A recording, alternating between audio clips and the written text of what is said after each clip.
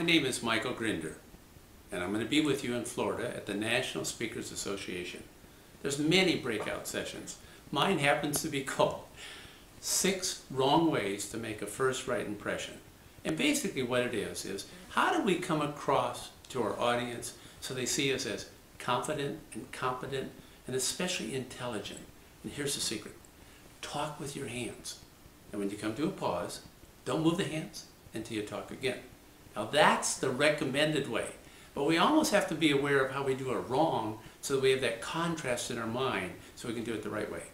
The first of 6 wrong ways to do it wrong is to go ahead and be what's called an incessant talker. An incessant talker is someone who just almost never breathes. And when they finally do breathe, they actually almost gasp the air in. When they come all the way down and get the diaphragm moving a little bit, and they continue to go on what they're afraid of. Someone may ask them a question, may lose all sense of the continuity of what they want to say. The second wrong way to do it is almost like the first one. This time, you're a little bit caffeine high. You know what I mean? Yeah? Sometimes you can't even find your words. It really, really is a hyper kind of thing. Really, really, lots of energy, lots of energy. The third way to do it wrong is exactly the opposite of the second. It's called medicated, and perhaps I took a little bit too much of it. You know what I mean by that? The fourth way, and fifth and sixth, are very, very active. You're going to use your hands just fine. The problem with the fourth one is, every time you pause, you drop your hands all the way down to your thighs. It's almost like, I don't have time to go to the gym tonight. I'm going to get my workout while I'm presenting. The fifth way is much more sophisticated.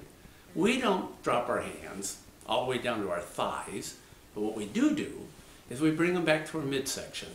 And it's almost like we have belly button insecurity. Is it still there? So we keep checking it each time.